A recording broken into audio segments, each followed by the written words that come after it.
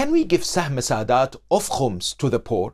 Yes, the Sahm Sadat portion of Khums can be given to a poor Hashimi Sayyid without the need to get the permission from your marja.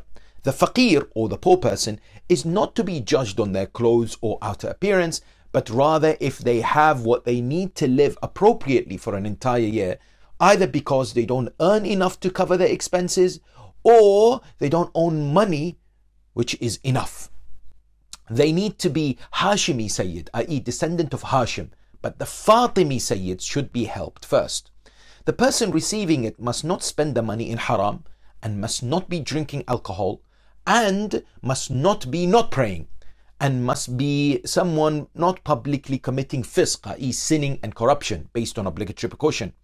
Only what they need for a year should be given to them.